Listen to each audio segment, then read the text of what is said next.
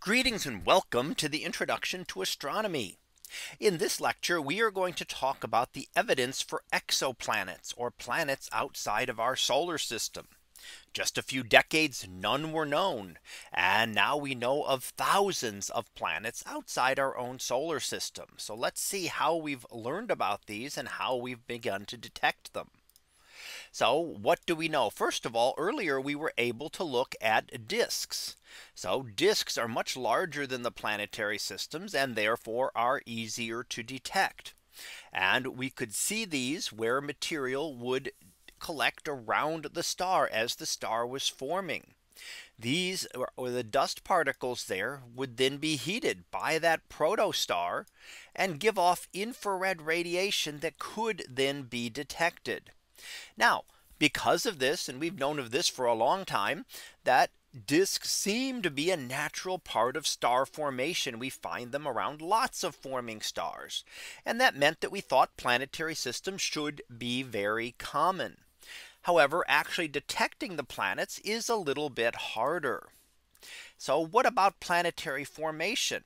Well, we look at some of these disks and in very young protostars at 1 to 3 million years, the disk extends nearly down to the star itself. In older protostars, maybe 10 million years, the inner regions have been cleared of their dust. So in just a few million years, that dust is gone, and that means the planets had to form very fast. The planets cannot take a long time to form. They've got to form quickly in order to account for the fact that we see that it only takes a few million years for the stars to get rid of the dust, which is needed to build those planets. Now, when we look at some of these and we see some of the debris disks we can see around these in the longer wavelengths, and the planets can help concentrate that dust and give us clumps of material. So we'll get clumps of material in some regions, gaps in others. So here we can see that around the forming protostar at the center, there are various rings of material, and it has begun to clear out. Some of those have begun to clear out and others are condensing. So we can see things like this in the star HL Tauri, where the debris disk is still visible. And this is a planetary system in the process of formation. So again, these are on a much larger scale. They're easier to see. But we want to be able to find the actual planets themselves. And they have now been detected through a number of methods. And we'll talk about some of these in more detail later. But let's look at each of them very briefly here. There is the astrometric method, and we actually see the star move as it's tugged on by the planet. The radial velocity method, which is a change in the Doppler shift of the stars because the planet is pulling on them. So those are both due to gravity. Transit, we observe the dimming of the light when a planet passes in front of the star. We can have direct imaging. We can actually view the planet. These are very rare, but there are a few cases where you can actually image the planet itself. Gravitational microlensing is a brightening of the star by the planet's gravity. And finally, pulsar timing, which gave us the first detection of exoplanets in 1995 around a pulsar, which is the collapsed core of a neutron star. So it was quite surprising to find planets around this star. Now let's look at each of these briefly in a little more detail. First of all, the astrometric method. And what we have to recall is that the planet does not orbit the star. The planet and star orbit around a common center of mass. So we see that here in the X at the center, or the plus at the center. That is where the planet and star are both orbiting around. Now, of course, the star is much larger, so it moves, but it moves a lot less than the smaller object. The planet's going to move more. The star is going to move less. Now, these are very tiny motions.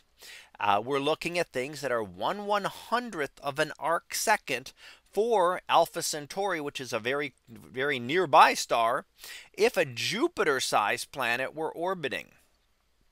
Now this one depends on distance. The closer the star is, the easier it is to be able to detect these wobbles in its motion. For a very distant star, it would be very hard. So this does not give us a lot of planets, but has helped us with some of the very nearest ones. Next, we'll look at the radial velocity method. And that is the velocity of the star is going to change. Again, we'll have the orbit around the center of mass. Sometimes that star is moving toward us and we'll get a blue shift. Sometimes it's moving away and we'll get a red shift. So we can see those shifts in the velocity, and that velocity will change in a periodic manner. It will change regularly, and we can actually let's look at one of these graphs. And what we see is here is the velocity as the star is moving. So the star moves, it's coming toward us, it's going away from us, and that gives us its motion. And we can then use this to infer the planet's the existence of a planet. Not only that, but we can also estimate the mass of the planet if we understand the mass of the star. So we can use this as a way to learn a little more about the system that we are looking at. Now this one is good because it does not depend on the distance. Other than that, we have to be able to see the star and get enough light from the star to get a spectrum. The distance does not matter. So how about the transit method? So in the transit method, and one thing this requires is that the orientation of the system be correct. We have to be looking at it almost exactly edge on. And we see that here because if it's tilted a little too much, then the planet will pass below the star in this, or go above the star, and we will not get an eclipse. Just as on Earth, we have to have the moon and the sun lined up exactly.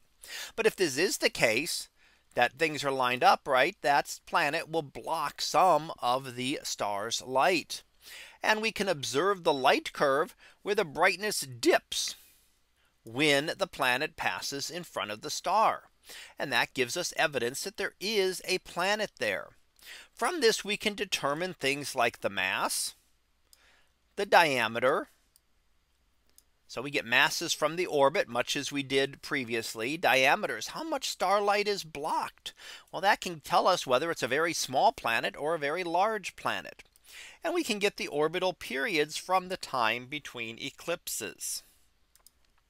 Now, when we look at the light curve, how do we learn these things? Well, we can learn the orbital period by how often the dips occur. We can't get this from just one period, but if we have multiple ones, we can then determine the orbital period.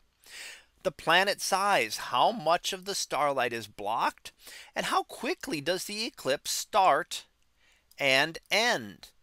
As we see, this does not dip down immediately.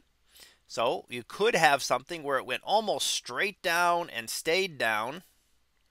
And that would tell us something very different. Here we're saying it took some time for that planet to pass fully in front of the star. The smaller the planet, the steeper this is going to be. The bigger the planet, the longer time it will take for this to dip. The mass, if we know the orbital period and the distance, we can then use Kepler's third law to determine the mass.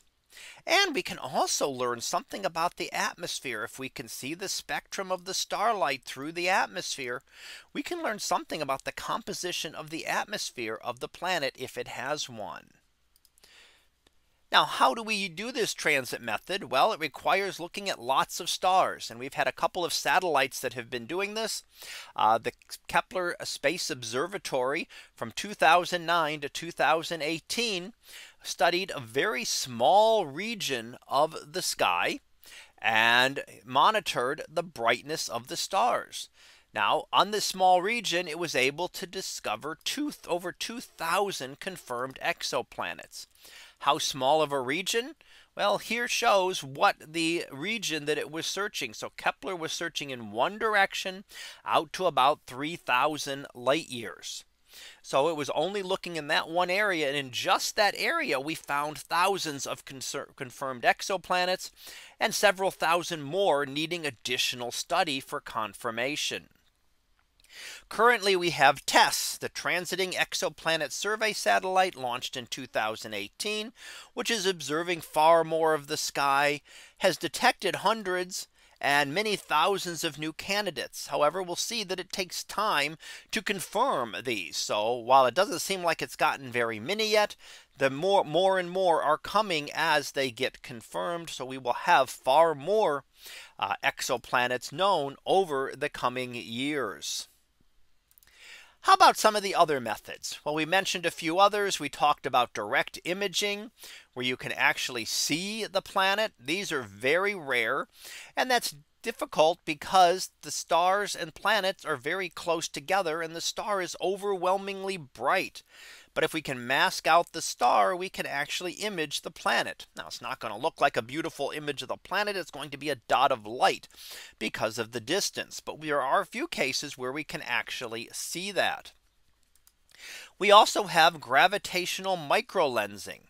And this occurs when the planet brightens the star. So as the star behind passes here, we get additional brightening because of the gravity of the planet. And that can also help us to identify planets. The difficulty here is that you can't repeat the measurements. You'd have to wait maybe thousands or millions of years for another star to happen to pass directly behind this system, this same system. And then we did have pulsar timing, which is the first discovery of planets from variations in the pulses of the pulsars.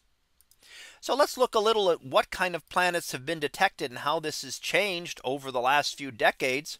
You see that it was very small. We didn't actually break 1,000 until about 10 years ago as of recording this. It's been about 10 years. And you'll see that we had some major jumps here. These are due to Kepler and a lot of confirmations of Kepler objects, and then again here, and you'll see that in the green these are the transits. So a lot of what we've seen, the earlier ones are Kepler, and we're starting to get more TESS ones. The red radial velocities have just been regularly increasing, total number that we have detected here. And you can see that we're now breaking the 5,000 mark of planets as of 2022. But the vast majority of the planets that have been discovered are either through transits or the radial velocity method. And we will look a little bit more at the results of what we found of these in a coming lecture. So let's go ahead and finish up with our summary. And what we have found now is that there are a large number of exoplanets, thousands that have now been found. Our early indications were those dusty disks around stars, which gave us the hint that there was material, were planets out there. Now we found them. Many are now found by radial velocity and transit observations, as well as a few other methods. So that concludes this lecture on evidence for exoplanets. We'll be back again next time for another topic in astronomy. So until then, have a great day, everyone, and I will see you in class.